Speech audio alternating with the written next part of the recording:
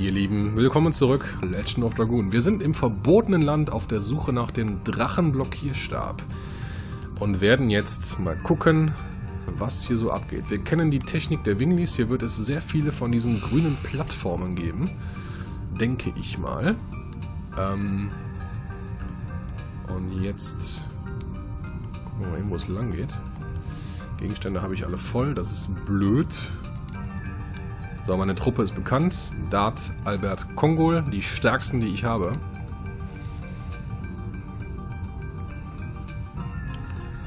Und da geht's los.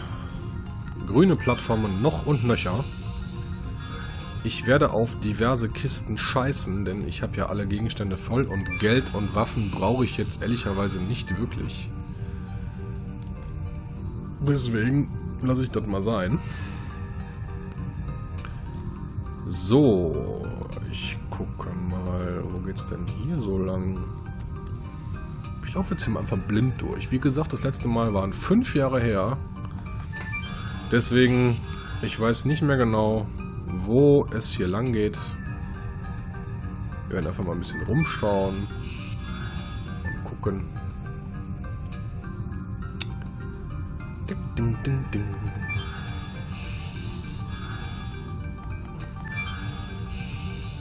So, wenn ihr bei sowas jetzt von Zufallskämpfen genervt werdet, das würde euch so abfacken, Freunde, glaubt es. Ach, guck mal, ich bin direkt richtig. Na! Als ob ich es noch gewusst hätte hier, du. So, was haben wir hier? Eine so große Fläche.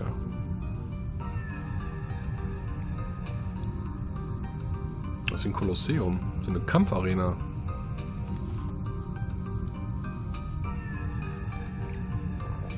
Wofür sie wohl gedient hat. Kongol riechen Blut, wahrscheinlich. Siehst du? Blut und eine große Fläche. Klingt wie ein Kolosseum. Ich bin wohl allwissend. Das war es auch. Das habe ich vom Uran gehört. Vor langer Zeit war hier ein Kolosseum, aber hier fanden keine normalen Kämpfe statt, die man gewinnen oder verlieren konnte. Hier gab es Kämpfe auf Leben und Tod. Winglis genossen einfach von oben den Anblick. Von Kämpfern, die aus den unterdrückten Menschen, Drachen und einigen Gigantos ausgesucht wurden.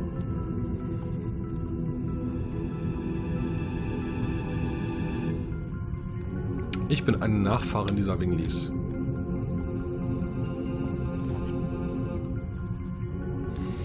Der Uran hat uns doch gesagt, dass hier Ruinen wären, oder?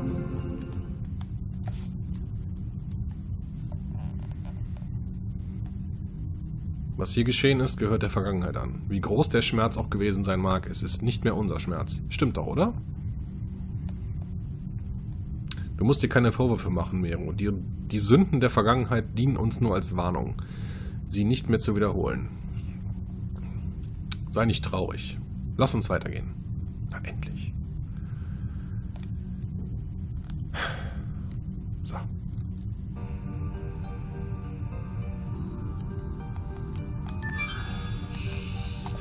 Das ist jetzt echt ziemlich blöd gelöst. Hier geht es immer von links nach rechts, von links nach rechts, von links nach rechts. Das hätte man auch anders machen können. Aber gut.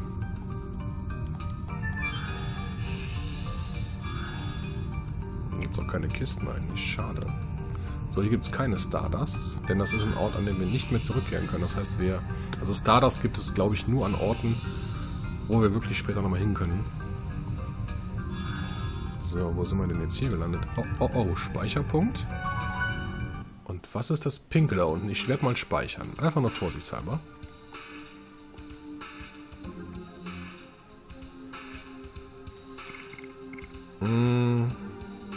Hier. Nee, halt. Ich mach mal hier. Sicher ist sicher, ne? Verbotenes Land. So, ich guck mal, was ist das hier eigentlich? Ist das hier? Ach, hier werde ich geheilt. Das ist doch schön. Und wo geht's hier hin? Nach da unten. Und was ist da?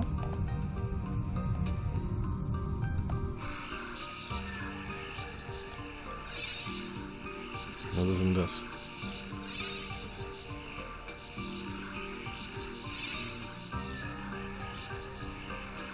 Das sieht aus wie ein Siegel. Muss ich alle diese Dinger bekämpfen, um das Siegel zu brechen? Oh oh. Oh oh. Oh oh.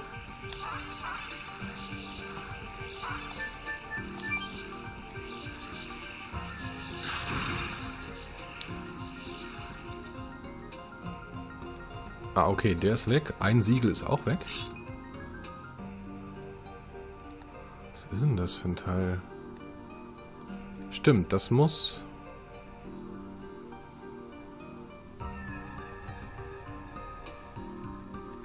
das Siegel dafür sein. Wir können weitergehen, wenn wir alles vernichten. Okay. Verstanden. Na gut. Dann machen wir das doch mal. Bam.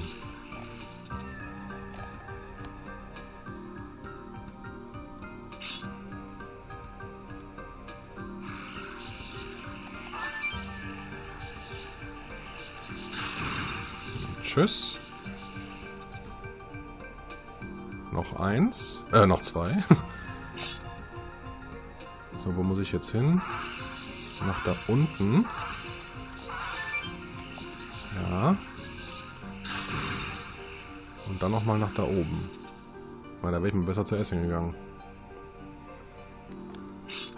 So, ein Siegel habe ich noch und ich glaube, jetzt wird das Ding mich erwischen, oder? Ah, fast. Ja.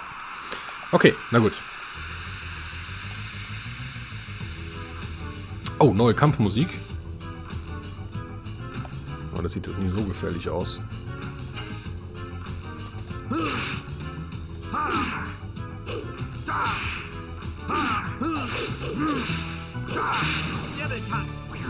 Nö.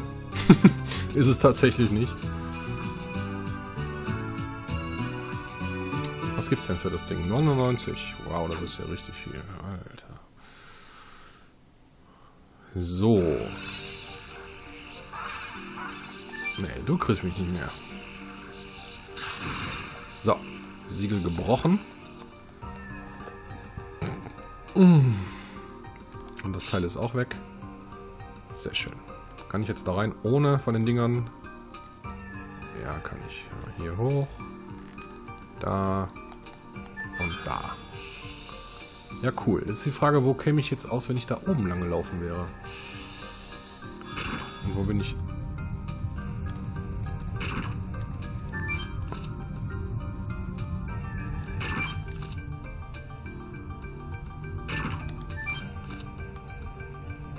Ist das hier optional? Muss ich das gar nicht machen? Ich weiß es nicht.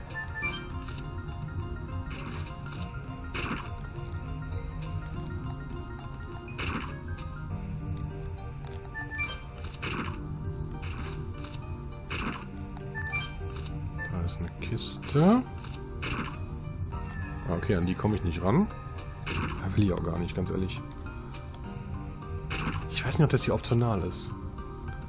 Oder ob ich auch da oben hätte langlaufen können. Oder vielleicht sogar müssen.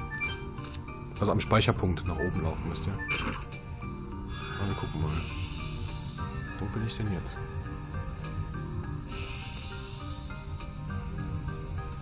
Nee, das sieht mir doch schon so... Das sieht mir aus, als müsste ich hier lang. So, was ist denn hier? Da komme ich noch nicht durch anscheinend. Gucke ich mal hier rein.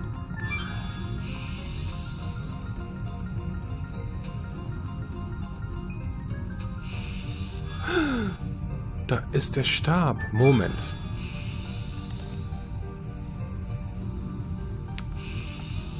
Dann gucke ich noch mal ganz kurz, was da oben war. Weil hier ist ja schon der Stab. Und da...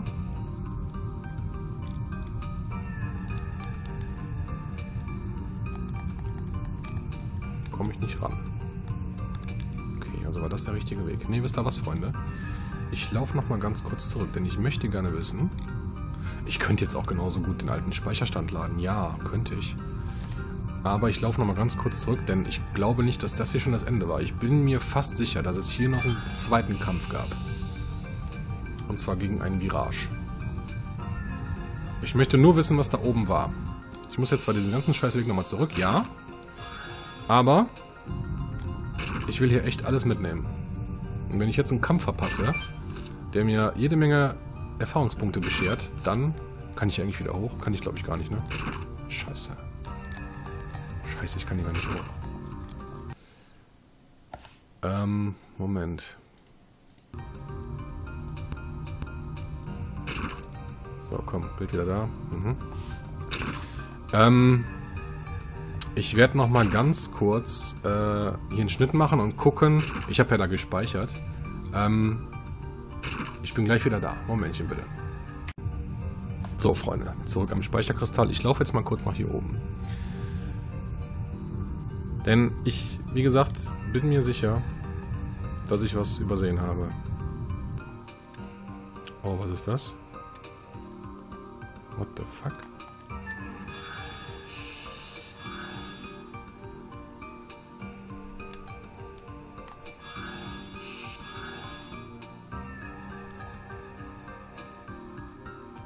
Ich habe was übersehen, seht ihr?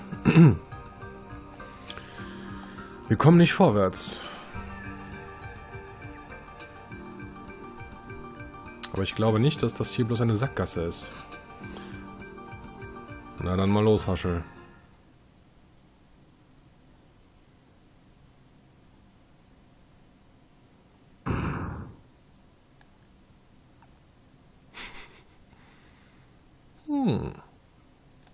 Es klappt nicht. Ich glaube nicht, dass die Winglis vorgesehen hatten, dass man sie mit einer Faust öffnet. Wahrscheinlich hast du recht. Vielleicht haben ja die Zeichnungen an den Eingängen was damit zu tun. Dann probieren wir mal ein bisschen rum. Okay, also. Was ist das hier? Das rechte weiß ich nicht. Das hier könnten Winglis sein. Das hier könnten Dragoons sein. Das hier sind Gigantos. Das hier sind Drachen. Ich mach mal einfach irgendwas an. Okay, das ist es schon mal nicht.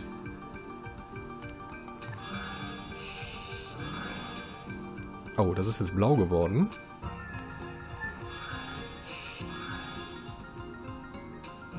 Kann ich jetzt hier noch irgendwas... Was um alles in der Welt soll diese Zeichnung bedeuten? Genau, das sind Gigantos. Kongo denken, das ist ein Gigantos, was? Möglich, das wäre. Aha. Oh, das muss es sein. Dann sind das hier Winglis. Ah, okay, dann ist das da in einem... Dann sind das Dragoons, da wo Rose hingeht. Drachen. Sind das Menschen? Ne, das sind Minitos. Okay. Und was ist das? Dragoons? Menschen? Sind das Menschen? Okay, Menschen. Und das habe ich schon gemacht, aber was ist das? Vielleicht Winglis.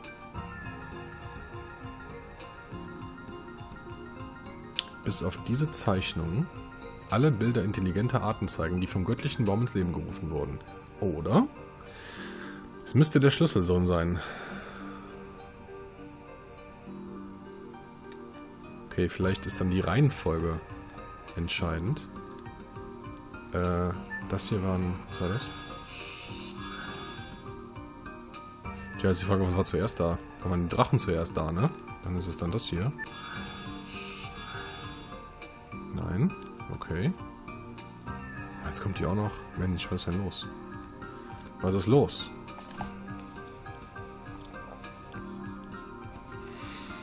Wenn diese Zeichnungen eine Art Code sind, frage ich mich, ob es eine Bedeutung hat, in welcher Reihenfolge wir eintreten. Vielleicht in der Reihenfolge, in der unsere Arten auf der Welt erschienen sind. Ja, genau. Die erste dieser Arten, die erschaffen wurde, ist... Ich meine Drachen, oder? Ah, da wäre ich ja falsch. Rose hat gesagt, diese sieht nicht nach einer intelligenten Art aus. Dann müsste dieser Eingang die erste sein. Okay, nochmal. So, was habe ich jetzt probiert? Hier Drachen. Probier mal diese Minitos-Dinger da. Nein. Dann probiere ich das mal. Auch nicht.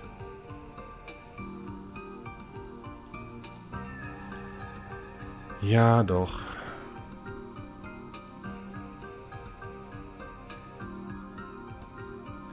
Die erste Art war Gigantos.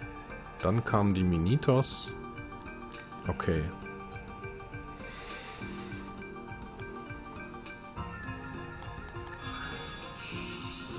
Jawohl.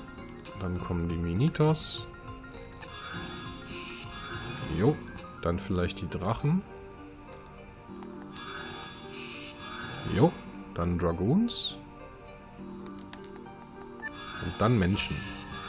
Ne, das war schon mal falsch. Okay, dann zuerst die Menschen. Ja, und dann Dragoons. Oder sind das Wingis? Ich weiß es nicht. So, jetzt haben wir es geschafft. Und what the fuck ist das? Was ist das? Ein Aufzug.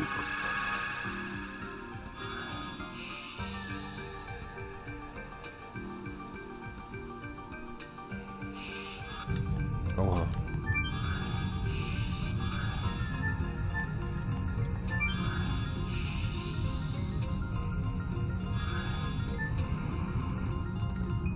Haha, ich wusste es. Eine Sackgasse. Bist du sicher? Wir müssen zurück. Wartet, das ist ein Virage.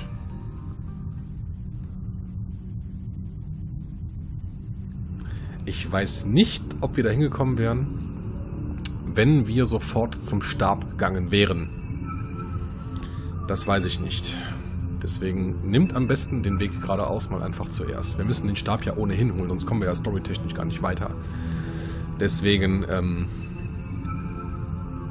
ich denke mal, dass der Virage hier optional ist. Aber gut. So, ich habe jetzt gar nichts gelesen hier, deswegen, auf jeden Fall ist es hier eine Sonderart, der Virage. Kein schöner Anblick. Ja, das sind Virages ja eigentlich nie. Aber wir dürfen gegen ihn kämpfen. Und das erfreut mich doch sehr.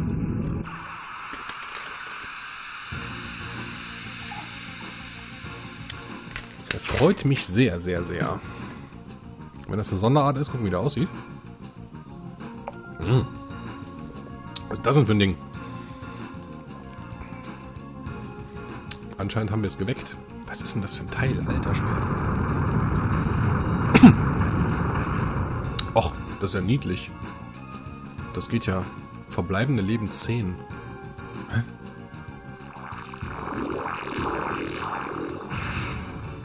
Oh. Okay. Ich habe nichts gesagt. Darf ich jetzt auch mal angreifen? Hallo, darf ich auch mal? Hat er wieder mehrere Teile? Kopf, Arm, Rumpf. Okay, der Arm ist zuerst dran, würde ich sagen.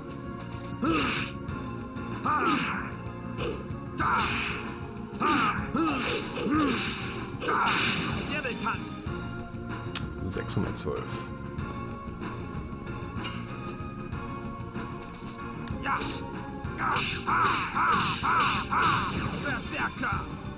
Der Berserker ist scheiße, echt. Ich greife mit dem nicht mehr an. Mit Dart werde ich mich einfach nur schützen.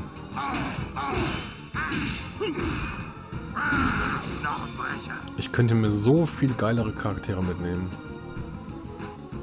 Verbleibende Leben 9. Muss ich so oft angreifen, bis der 0 hat, oder verstehst du das nicht? Weiß nicht.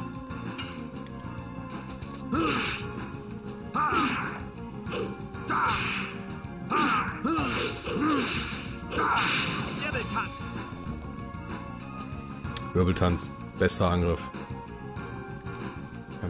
Was heißt denn das? Oder muss ich den fertig gemacht haben, bevor er 0 erreicht? Weil er sonst eine mega Special Monster Attacke auspackt, die mich in Jenseits befördert. Ich habe keine Ahnung.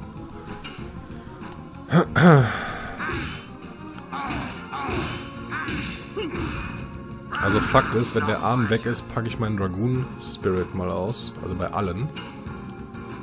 Und zeig mir, was eine Hake ist.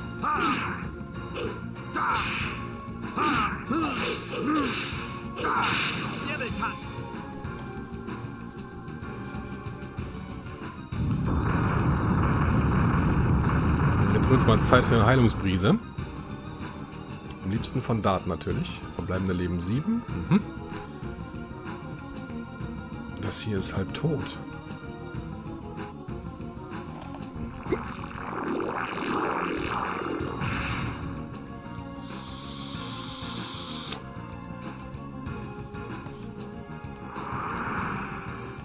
Auf Kongol. Danke. Stärkste Abwehr überhaupt. So. Heilungsbrise, bitte.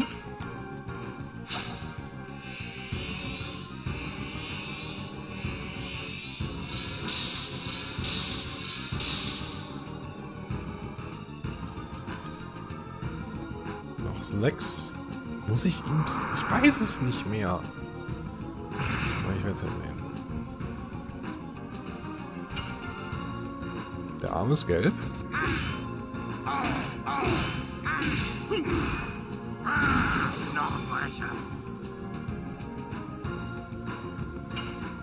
Immer noch.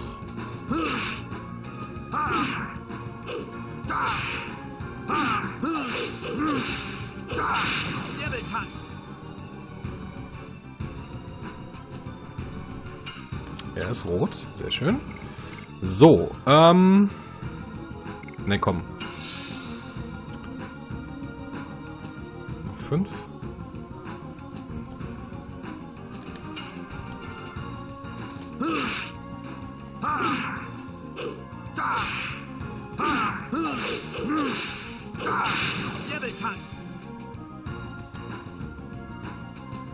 Okay, noch einmal wahrscheinlich. Ja, komm, da darf auch noch mal ran.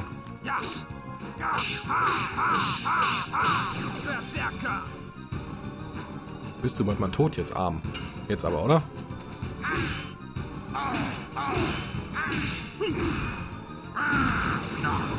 Jawohl, der Arm ist weg.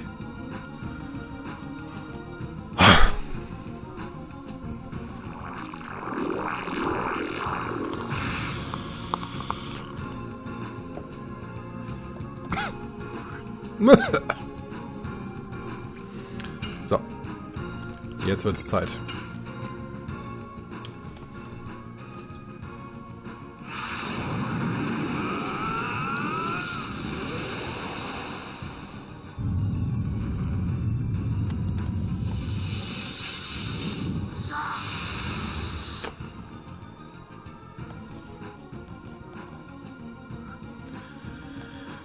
Letzter Angriff. Ich habe ja 80 HP und das letzte braucht 30. Ja, da kann ich ja zweimal letzter Angriff fahren. Geile Scheiße.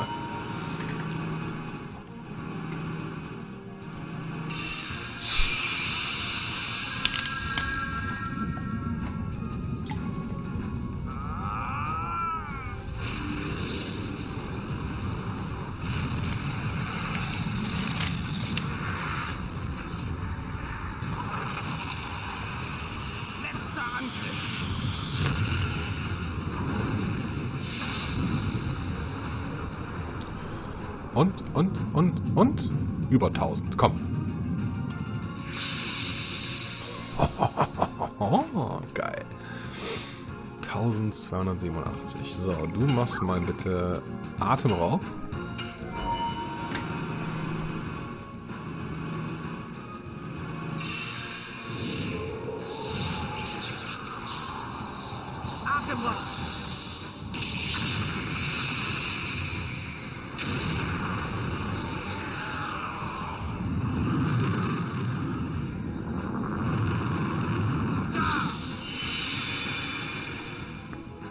Ja. Auch ganz hübsch.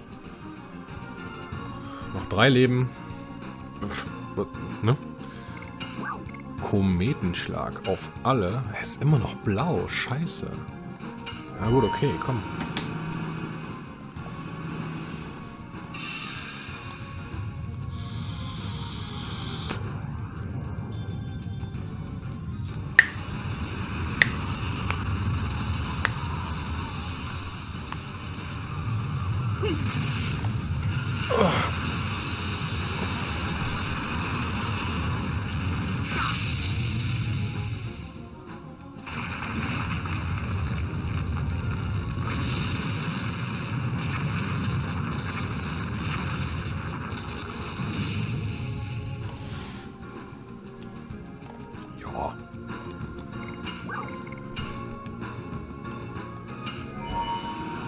Vielleicht wird er jetzt gelb. Mal gucken.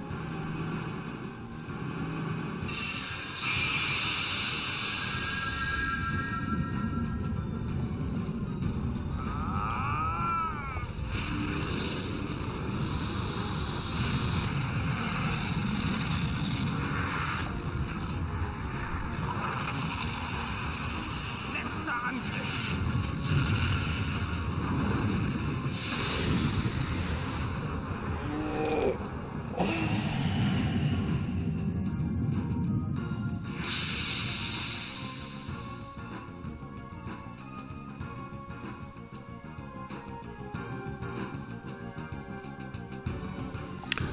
Der Blütensturm oder was? Der ist immer noch blau. Hey, leck mich doch, ey.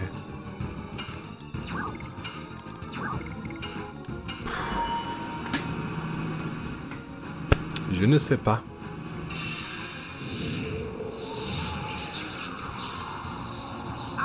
Jetzt habe ich aber alles rausgehauen, was ging. Also mehr kann ich gerade nicht machen.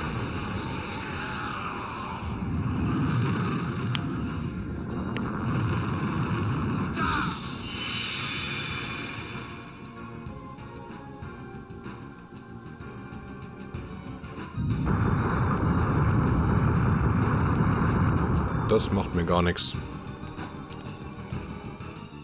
So. Immer noch blau. Oh, ich muss nichts machen. Geil.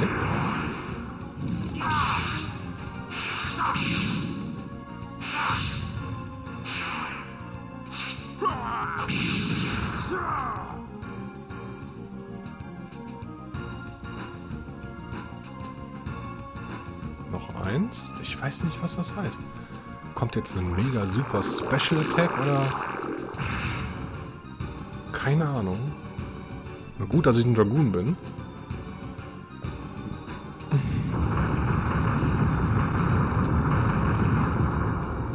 Das ist nämlich die Abwehrhöhe. So, du lässt nochmal normal an, bitte.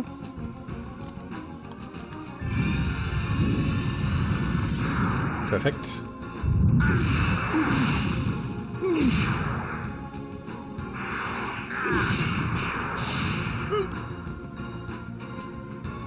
Boah, geil.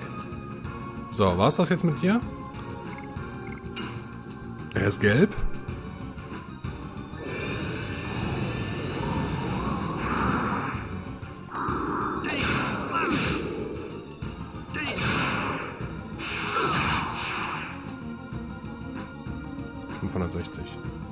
So, Albert hat jetzt, glaube ich, Dragoon technisch erwischt. Jawohl. Das heißt, er dürfte wieder heilen jetzt, Gott sei Dank. So. Er ist immer noch gelb.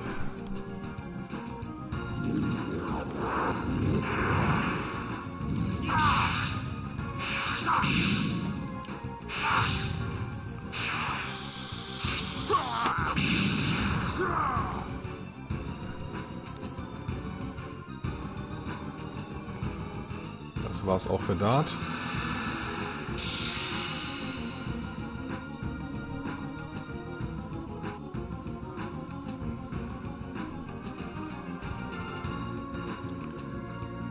Was heißt das? Oh oh.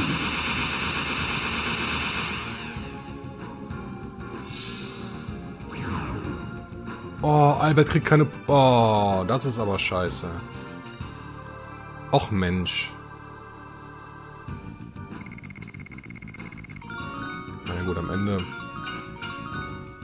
Rotäugiger Drache. Ich bin Dragoon Level 5. Das ist doch geil. Schade mit Albert. Das ist echt blöd. Naja, gut. 4000 fand ich jetzt auch nicht die Welt für so ein fettes Teil. Da habe ich ja eben für Kamui mehr bekommen. Da habe ich das Doppelte gekriegt. Warum wachen Virages auf, wenn wir in der Nähe sind? Tja, das ist eine gute Frage. Keine Ahnung. Der Uran hat nie von diesem Vieh erzählt. Heißt das, dass sie nicht nur auf Shana reagieren? Shana. Ich weiß immer noch nichts über das Geheimnis, das Shana umgibt.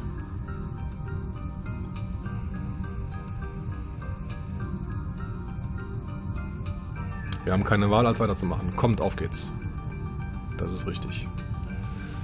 So, jetzt hat sich da vorne ein Weg geebnet. Ich hoffe mal, ich komme jetzt noch zum Speicherkristall zurück. So, für dich gibt es jetzt Nebel. Für Dart auch. Und dann geht's weiter. Also das fand ich jetzt echt ein bisschen wenig. 4000?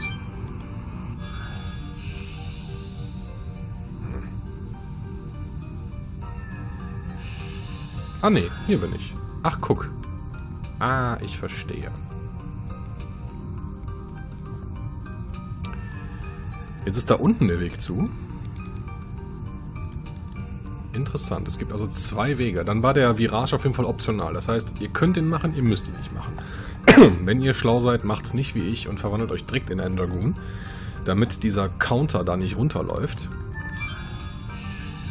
Und jetzt geht es zum Drachenblockierstab. Da ist er.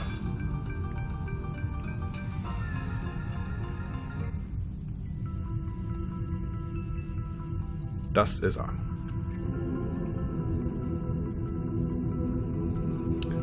Sieht ja nicht sehr beeindruckend aus. Sollen wir wirklich damit den Götterdrachen aufhalten? Man kann doch die magische Kraft eines Gegenstandes nicht an seiner Größe erkennen. Die Macht dieses Stabes allein hat den Götterdrachen über 10.000 Jahre gefangen gehalten. Verstehe. Wenn wir diesen Stab also mitnehmen und ihn bei der Verteidigung der Hauptstadt einsetzen, ist uns der Götterdrache nicht gewachsen. Er wird nicht so leicht. Es wird nicht so leicht, wie ihr vielleicht denkt. Der Götterdrache ist nicht wie andere Drachen. Selbst mit dem Stab und unserer Macht als Dragoons müssen wir froh sein, wenn wir ihn wieder einsperren können. Und Leute, zähmt ein solches Monster? Jetzt, wo du es sagst, ich glaube nicht, dass das geht.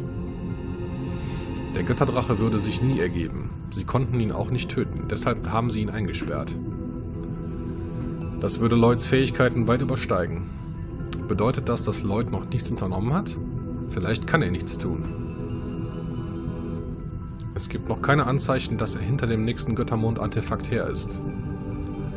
Das Mond-Artefakt. Ihr habt es in Milzessau, oder? Ein göttliches Artefakt, dessen Name mit Mond anfängt? Ich will nicht darüber reden. Weshalb? Das geht euch nichts an. Konzentrieren wir uns jetzt darauf, wie wir den Stab zurückbringen können. Ich glaube, Mero holt den jetzt. Mit Windy-Kräften. Okay. Ja.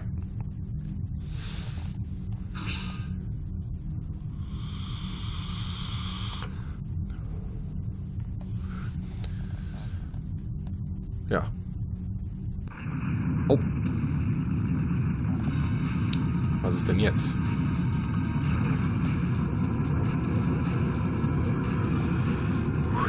Oh, oh, oh, oh, oh, oh, oh. Liebe Leute, der nachfolgende Kampf ist der schwerste. Ich will nicht sagen überhaupt, aber bis jetzt. Denn dieses Teil, großes Juwel, greift ausschließlich magisch an. Es hat logischerweise keine physischen Attacken auf Lager, es greift nur magisch an. Wir brauchen eigentlich Dragoon Power. Dummerweise habe ich jetzt fast keine MP mehr. Ich könnte allerhöchstens, ja mit Dart bin ich ja quasi mit 2 Angriffen direkt am Start. Ich sammle ja 200 SP pro Angriff, wenn ich den richtig ausführe, also nicht so wie gerade. Es wundert mich, dass ich jetzt hier direkt angreifen darf. Denn eigentlich macht der direkt... Oh, 612, geil. Macht direkt einen Zauber und wenn das jetzt hier kommt, dann zaubert er. Und zwar nicht von schlechten Eltern. Achtung.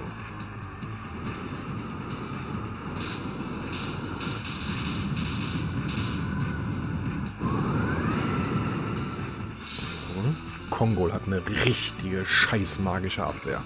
Ich muss aber angreifen mit ihm, denn er hat mit einer der stärksten Angriffe.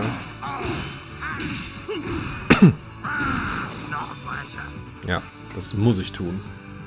Ich muss mit Dart heilen. Du bekommst einen... Oh, ich habe einen Regen. Sehr schön. Das muss auf Kongol... Der Regen gibt uns allen 100% unserer HP zurück. Oh. Wenn das Zeichen kommt, bereitet euch gut auf einen richtig krassen Angriff vor. Oh. Ich glaube, Kongol ist jetzt tot.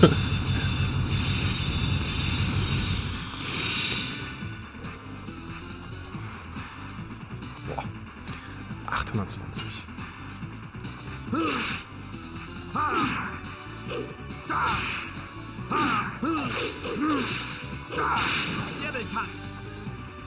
Richtig krasses Teil, dieses Ding. Richtig krass. Und es kann auch, glaube ich, unsere... Und es kann uns verlangsamen, glaube ich. Oder unsere Stufe zurücksetzen. Irgendwas kann das Ding, ich weiß es nicht mehr. Was hat sie jetzt gemacht? Stufe verloren, genau. Ja gut, eine Stufe. Und zaubert direkt hinterher. Das ist richtig asozial.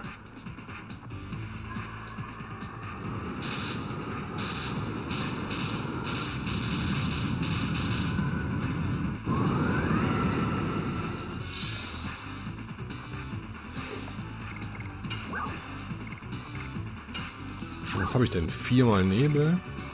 Oh, 6 Tränke. Dann gebe ich Kongo mal einen Trank. Ich glaube, die Tränke verballere ich zuerst, denn die sind nicht so wichtig. Oder, ne, ihr wisst, was ich meine. Ich habe ja Regen und Nebel noch. Und Brise. Scheiße, verdammte Kacke. Das darf euch echt nicht passieren. Am besten nicht dabei reden. Ihr müsst da wirklich 100% aufpassen.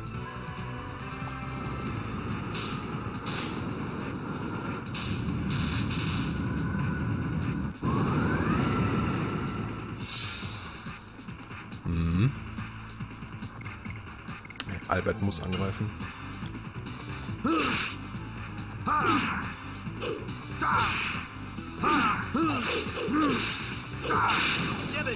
Höchste Konzentration beim Angriff. Wirklich. Das muss passen. So, eine Brise für alle.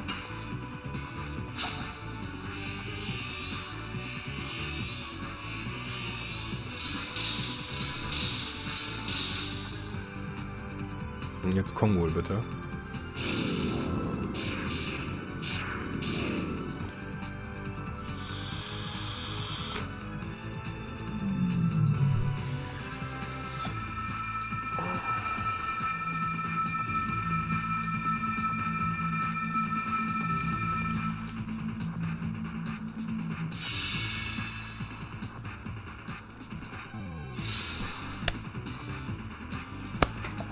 Boah. Alter Pfiffi. Er ist zwar schon gelb, aber...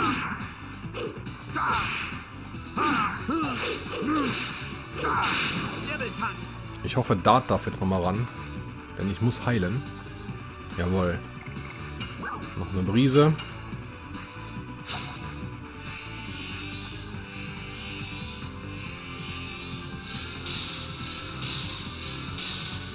Das Teil ist echt heftig.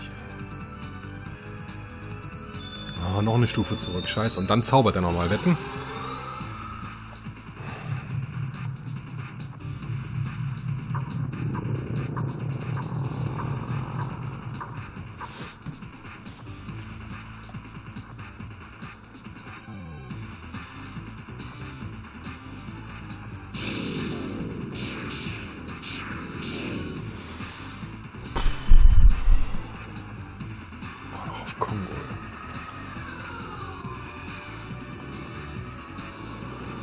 Über 1000. 100 Pro.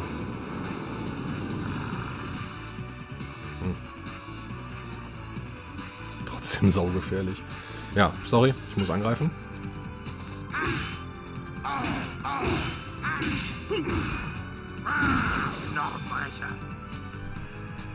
Auch nicht mehr der stärkste Angriff.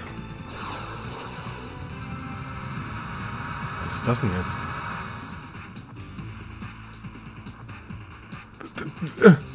Was? Der Wichser kann sich heilen? Das ist ja wohl ein Witz. Das wusste ich auch noch nicht. Scheiße nochmal. Wenn er wieder blau ist jetzt, ne? Ne, ist er nicht. Okay.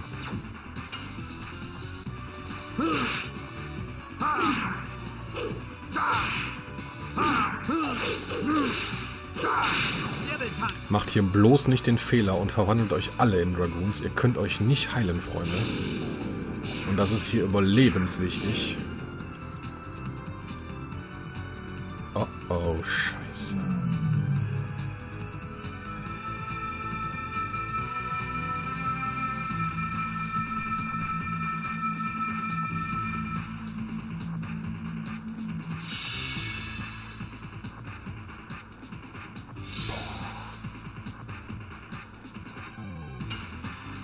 Das ist jetzt Risiko. Mache ich Risiko oder greife ich an? Also mache ich Risiko oder heile ich mich? Ja, ich heile mich lieber. Noch zweimal Brise.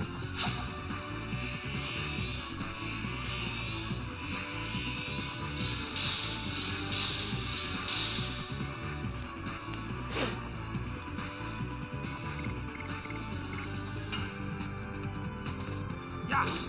Ja! Ha! Ha! Ha! Ha! Berserker! 204 Punkte.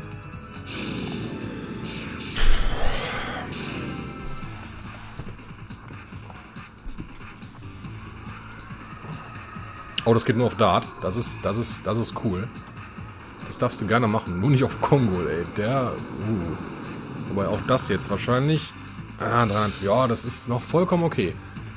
Alles easy. So, ich bin mit Dart schon mal voll. Das heißt, ich verwandle mich gleich mit ihm. Du brauchst noch ein bisschen.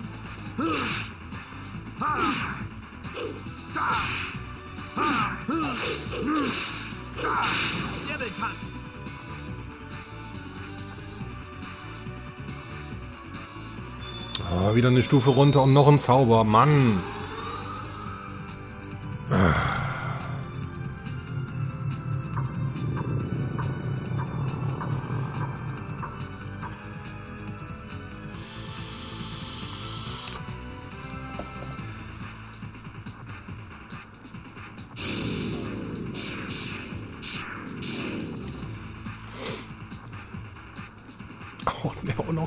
Auch noch der Stärkste, den er hat.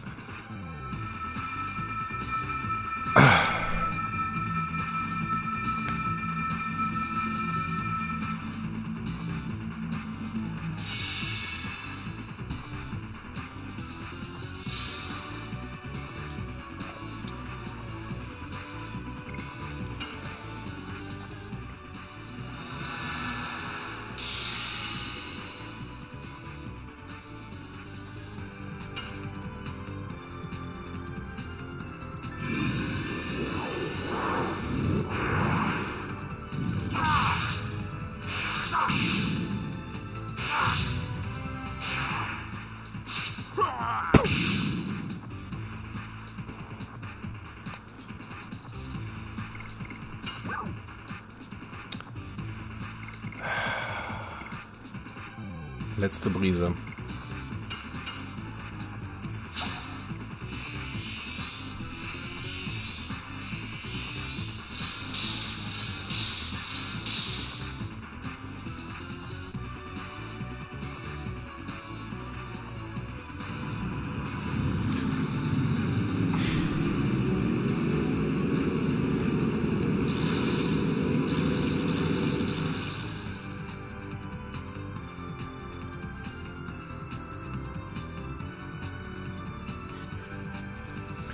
Ich bin auch dämlich. Ich kämpfe gegen den Drachenblockierstab und verwandle mich in Dragoon.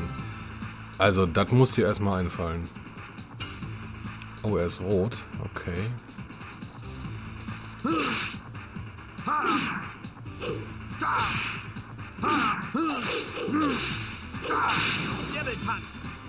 Meine Abwehr ist gesunken. Und zwar richtig. Habe ich das richtig gelesen gerade? Ich mache jetzt mal einfach Explosionen.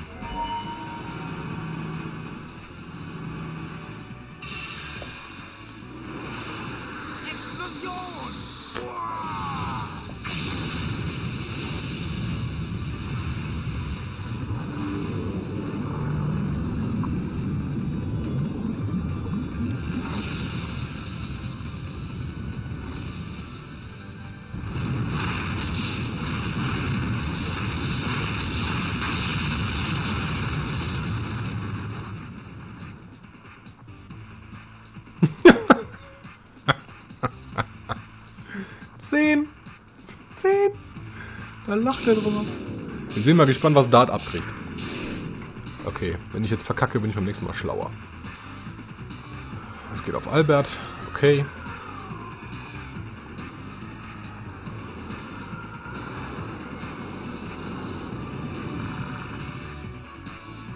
Ja, ist okay. Ist vollkommen okay.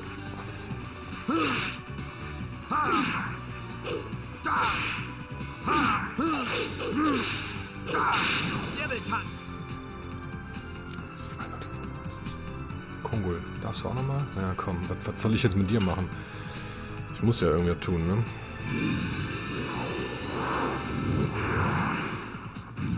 Wahrscheinlich 8.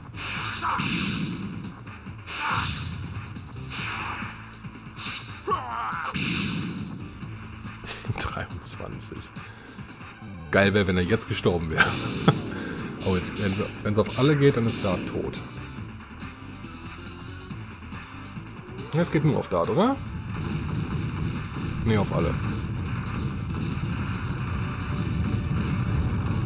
Boah, der hat aber auch Sachen drauf. Oh, das geht aber noch. Hätte ich jetzt für schlimmer mir vorgestellt. Obwohl, beim nächsten Angriff...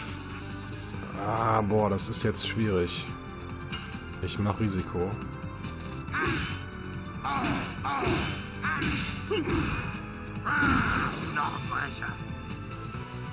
Jetzt bitte Albert. Oh, was ist das jetzt? Oh. Oh, geil. Wirkung des Nach... Ich darf nochmal. Jetzt wird reingeklappt. Ah, hätte ich jetzt einen Perfekt gehabt. Schade.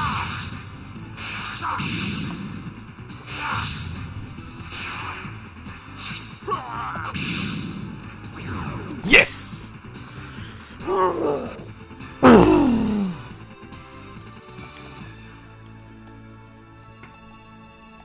9.000. Das lasse ich mir noch gefallen. Jawollo. Oh. Da ist er. Der Blockierstab.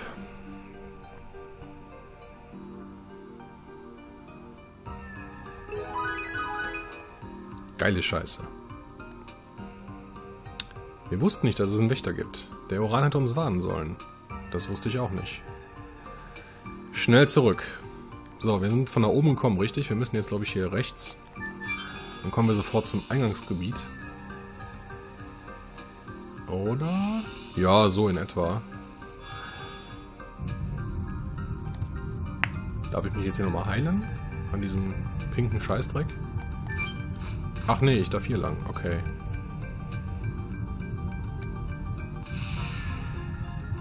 Nee, warte mal.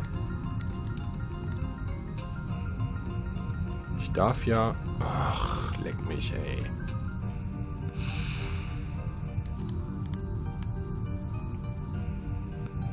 So, ich darf ja hier oben... Ach nee, darf ich nicht. Nee, vergesst es. Dann habe ich halt Pech. Dann... Ich dachte, hier oben wäre dieser Punkt, wo ich mich heilen und speichern darf, aber... Ist nicht. Dann laufe ich halt zurück.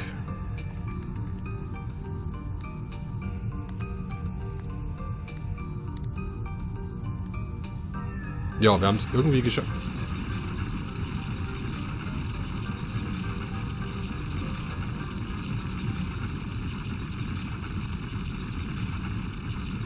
Das kann nicht sein. Ist das der Götterdrache? Sei nicht albern, ist viel zu früh.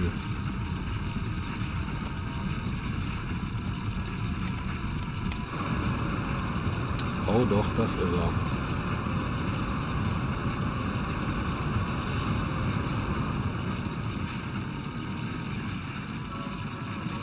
Den grad.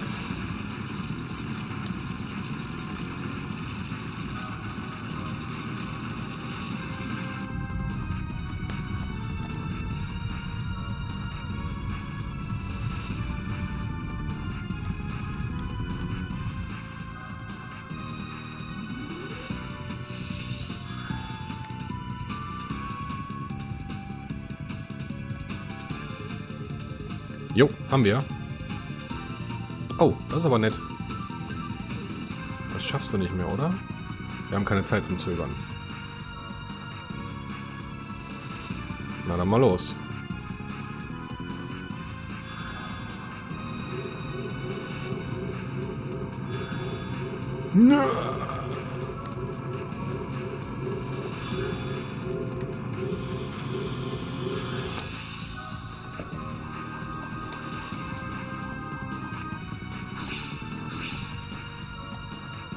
Es geht mir gut.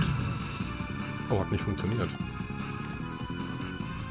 Noch nicht. Der Glaube an Mero. An ihre Freunde.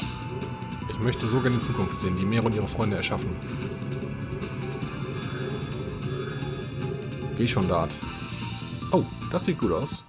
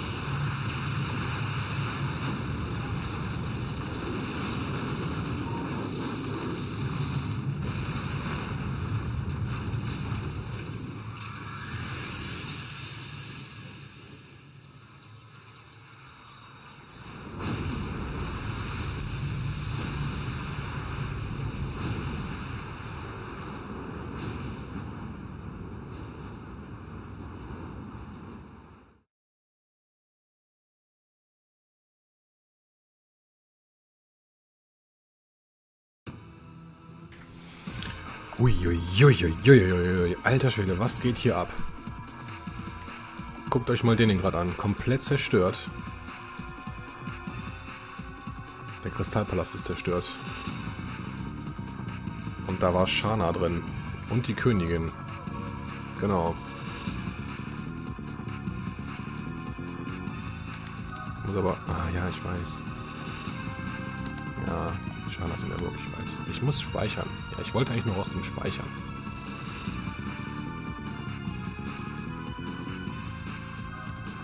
Vielleicht darf ich ja jetzt hier.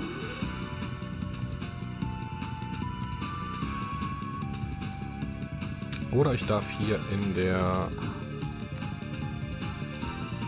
im Inn. Ja, darf ich. Ist das alles spannend.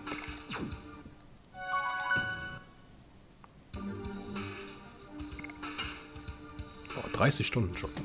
Nicht schlecht. So, Freunde. Wir speichern mal hier. Das Virage haben wir... Ich glaube, wir sind 2 Level aufgestiegen. Kann das sein? Jawohl, Tatsache. Level 27. Geil. Ja, ob Shana es geschafft hat. Ob die Königin noch lebt. Und was da sonst so noch abgeht in Leningrad. Mit dem zerstörten Kristallpalast. Beim nächsten Mal. Ich bedanke mich fürs Zuschauen. Bis dahin. Ciao, tschüss.